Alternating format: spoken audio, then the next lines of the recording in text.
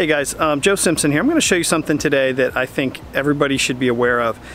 There's a lot of talk about what camera to buy, how much to spend on the camera, what lenses to get, and when it comes right down to it, you could actually do YouTube videos and vlogging for a lot less.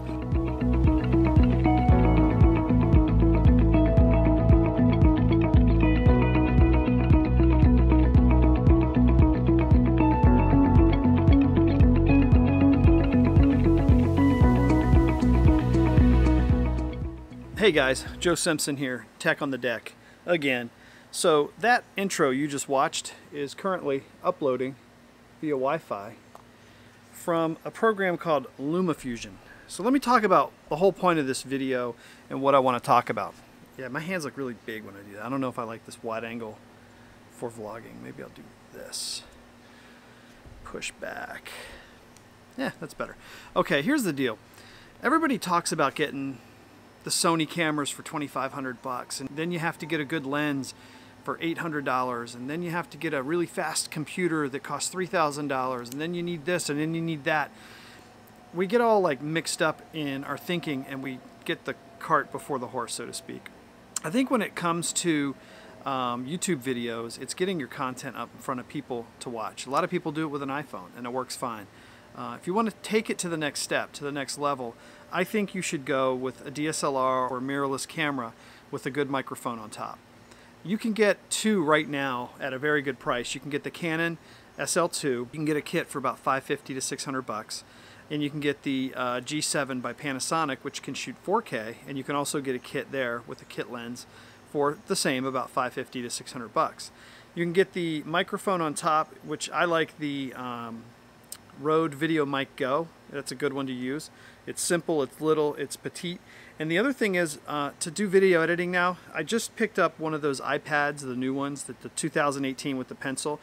And it's not for the artwork and the drawing. I do use it for multiple purposes, which is actually a good thing about the iPad, is you can use it for like work if you have to take notes or go to school and take notes.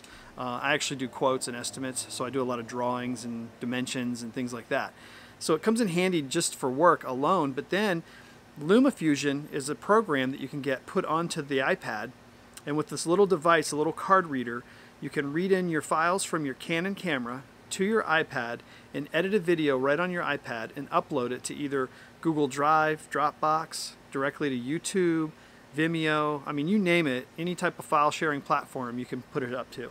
What I'm basically getting at is you don't have to buy the most expensive stuff to have a really good, clean editing system to do a pro quality job. That intro you just watched, I did it all with the SL2 for $550. I put it on an SD card reader into the iPad, edited up a little ditty for the front end of this video, and I put it on the internet, all without touching a computer, a keyboard, nothing. Not a mouse, touchpad, nothing. This pen, that camera, and that iPad, and that's it.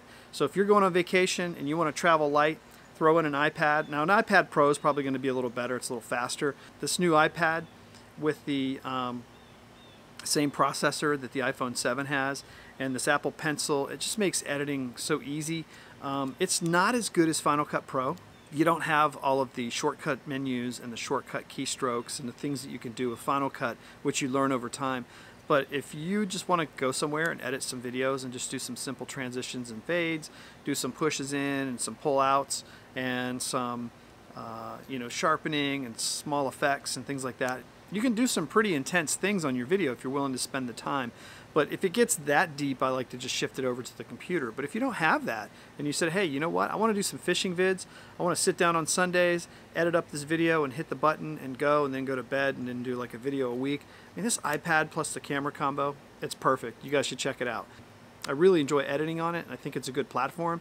And I think with a cheap camera, the kit lens, the card, the iPad with the pencil, we're looking at a total of about $1,000, and you can do some wonderful videos and do some really nice things with it. So consider it. All right, that's it. I'm out.